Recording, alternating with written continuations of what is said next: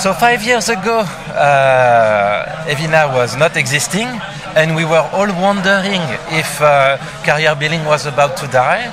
Today we are seeing a lot of activity. Today 1 billion different people, unique people, different people in the world do have a little piece of Evina running on their phone to protect them. So there is still 6 billion people to protect, but we're on the right path. Several things. Carrier billing is successful because it's a frictionless, very easy, convenient payment system. Carrier billing is successful thanks to all the merchants, the aggregators that are working super hard to put this possibility of payment available to everyone. And at some point in its life, it became so big that this opportunity was interesting for cyber criminals too. And it could have died if the proper technologies were not set in place.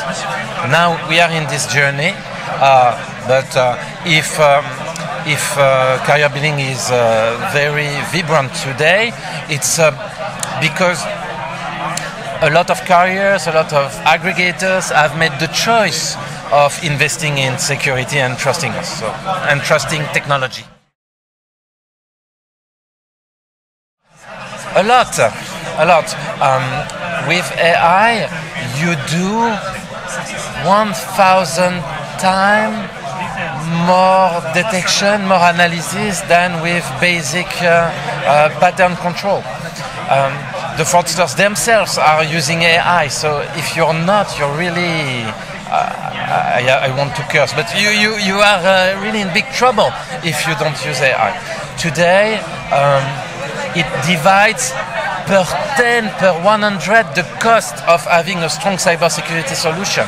It divides the time of taking a decision. You are able to take a very strong decision based on several thousands of parameters in less than 10 milliseconds thanks to AI. So it's game changer. It's absolutely needed in order to fight the very strong cyber criminals that we have to face, who are using AI on their end too. So mobile money and carrier billing are merging more and more. Evina is today the leader in protecting the payment services of the mobile operator, so it means both carrier billing and mobile money. So we are in this moment, I think in 5 years, mobile money and DCB will have merged very seriously. So this is something that we need to prepare.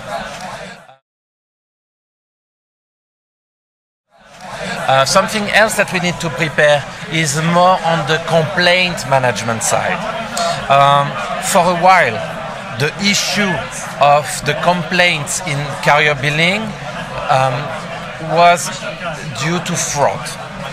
Now it has changed. It's no more due to fraud, but less and less due to fraud and more due to digital literacy, purchase awareness of the customers.